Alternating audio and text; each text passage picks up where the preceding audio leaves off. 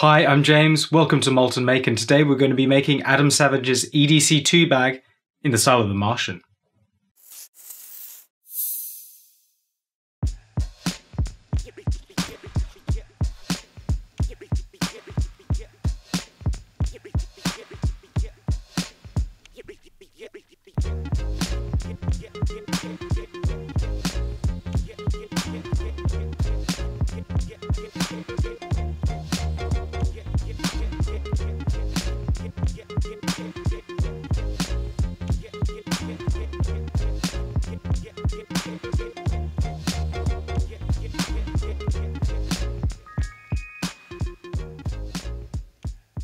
So let me make something clear. This is not easy. I mean, it is very easy, but it is difficult to get it to be really precisely good. And that's even with me following along with Adam's build, watching Ellen and Miles and anyone else who's made this bag. It's scary. It's really scary that you're going to mess it up. But you know what? Making one little bit makes all the difference. And once you've seen what you can do, it gets easier. Once I'd cut all of the pieces out, I put the two outer pieces together and then the pocket onto the inner liner. The instructions are quite clear, so it's easy to just sew these bits on. I've lined up this bit, and this is the side edge of the bottom, and I'm running a seam down here just to hold it in place. That's what they suggest in Adam's video. That's what I've done on this side, and I'm going to do it on that side. Right, let's see if I can try and show you what it looks like when I actually sew and just how slowly I do it. Here goes.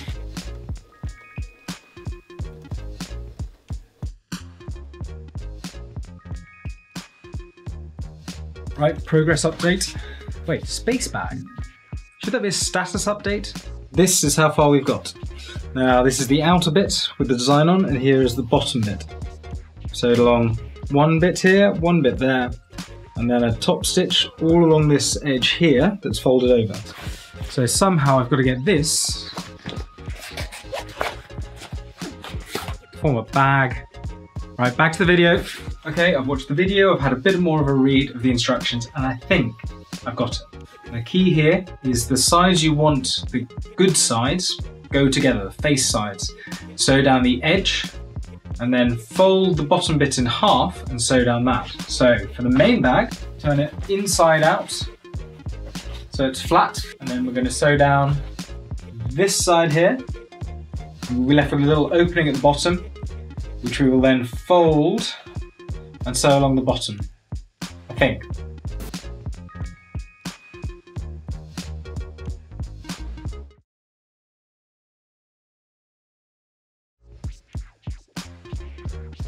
I think I've done it. I think I've done it. Right. Let's have a look.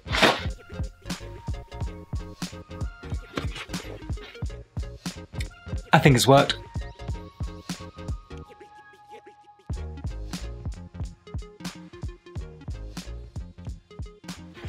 It works! And now I can even put the inside in. But actually, gotta go to real work. So change of t-shirt, change of everything, and see you in now. Day 2, new t-shirt, new challenges, new fun. Outside's done, inside's done, handles, zip, base, and strap. But what to use for the base? Could use aluminium, could use wood, but this is meant to be flight hardware. It's meant to be light, meant to be... I'll be back. Got it, I've got it. This stuff. It's called foam core, at least that's what I've heard it called. Paper on the outside, foam in the middle. Pretty strong, pretty rigid, pretty lightweight, and hopefully pretty perfect. Well, not. I mean, it's going to dent a bit, but we'll pull that character. Couldn't charge extra. Oh, and the other nice thing about foam core? Yeah, there we go. You can just use pins. Pin stuff to it, because it's like a giant pin board.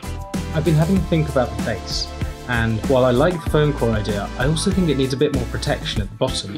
And that's partly because I don't want the bottom to get too scuffed up, and partly because I really like what Ellen did, and I'm going to shoehorn it into the video. I'm using these. Now this is because I don't have any specific bag feet or something similar, but I think they're going to work well. Let me show you. So these are almost like a rivet, but on the bottom that is a popper. So if you see them on jackets or on other items of clothing, they're very strong, but because they're made of metal, I think they should be able to sit on the bottom of the bag like that, with the bag on top, and give it a bit of resistance being scuffed against the floor. Now I've done a couple already.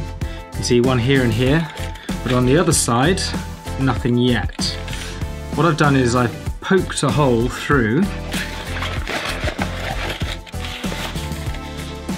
the foam core base and out to the other side, and that gives me a mark to put this half through, and then I set this bit on the bottom and use a punch tool to set the two together.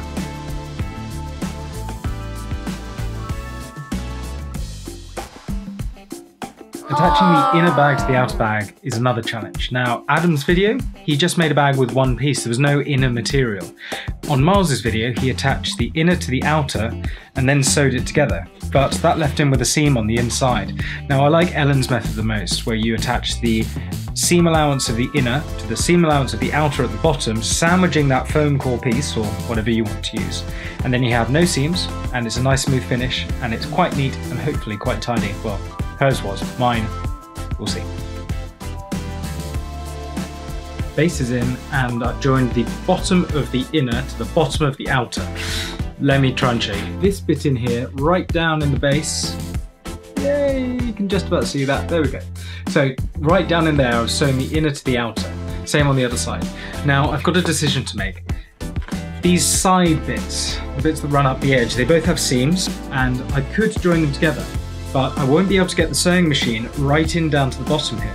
So what I'm gonna have to do, I think, which is gonna be tricky, is hand sew half of that edge, because I can't, with this thick baseboard in, get it into the sewing machine. Let's go.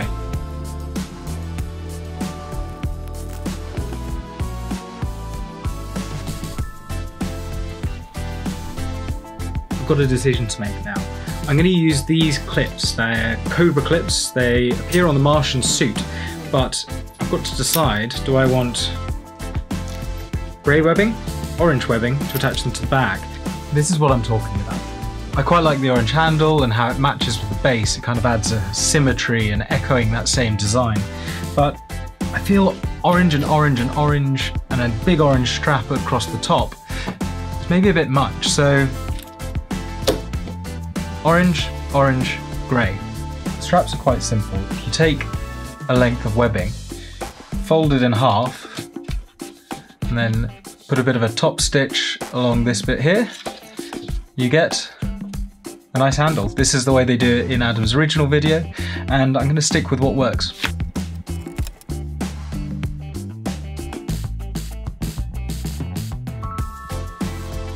Sewing the handle onto the outside before doing the top means the inside parts are going to be hidden, and I think for a clean look, it's going to look better.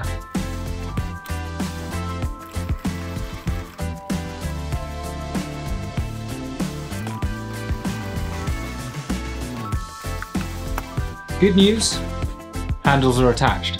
Bad news, even after tidying, I've got nothing left to do but to tackle the zipper.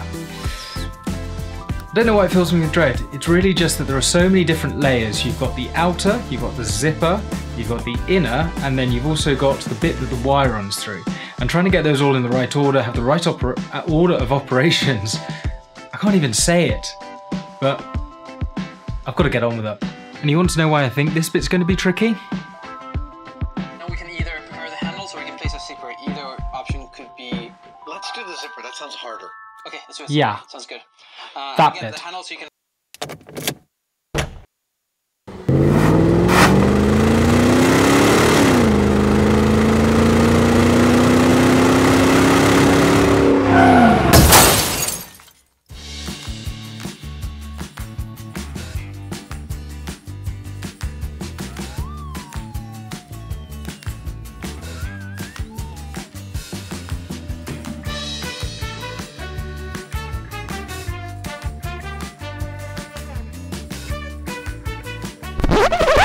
Day 3, and yes, new t-shirt, new Christmas tree, ignore that, it's any time of the year. And we're almost done. I've got to add the metal side support, a couple of clips, and then finish off the strap, but that is almost it. One of the final pieces is to add a channel to hold some metal supports. Now these are the metal pieces I've got. I bent these out of 3mm stainless steel and I've rounded the edges just a little bit so they're not sharp. They fit inside a channel in the bag, which you can see I've pinned in place here. And I just need to run a stitch along the bottom of that and we should be done with the bag itself. And then it's just the strap.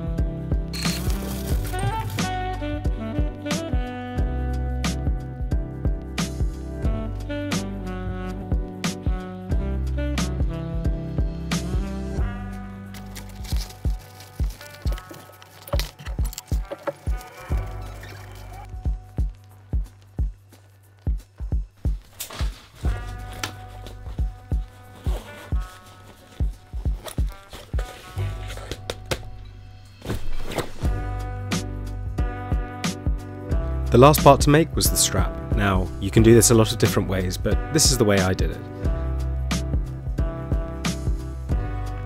And I just love these clips. They finish off the bag really nicely.